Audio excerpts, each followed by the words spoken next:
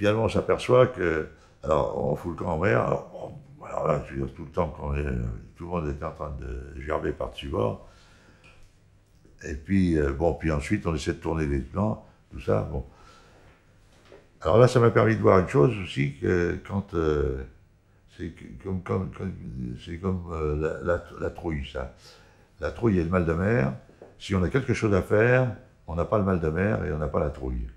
Si on n'a rien à faire, c'est sûr qu'on a le mal de mer et c'est sûr qu'on a la trouille. Donc là, je me suis rendu compte que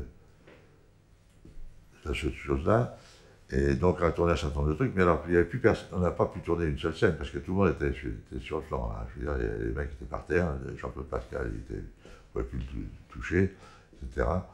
Donc on est rentré.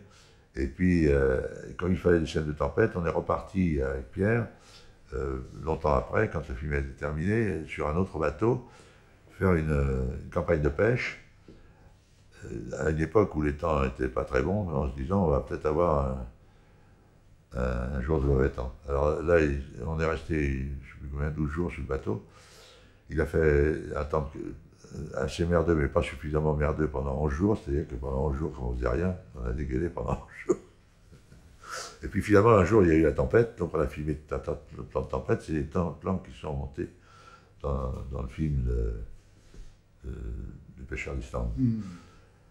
Mais en même temps, là aussi, ça n'a pas été un grand succès, ce film-là.